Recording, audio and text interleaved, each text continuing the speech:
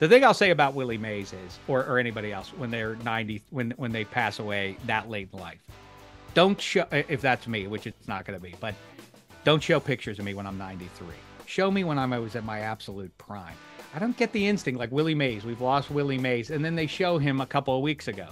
Show him when he was 23 and the king of the world, right? How say you, Tiana? I mean, I would make sure that it was a really funny one, and I would want the song to be like "Cold as Ice" or something. You know, like I, I don't know. I'm not really a sentimental person. Hit the road, Jack. Yeah,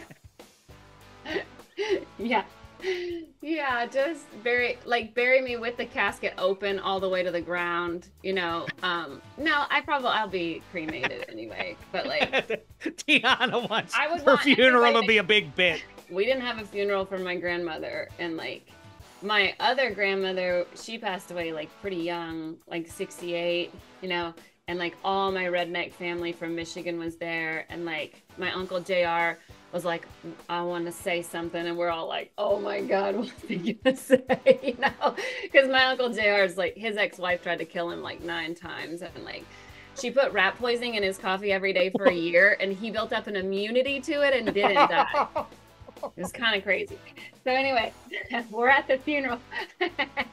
I know that there are a lot of Willie Mays tributes going on in sports media today.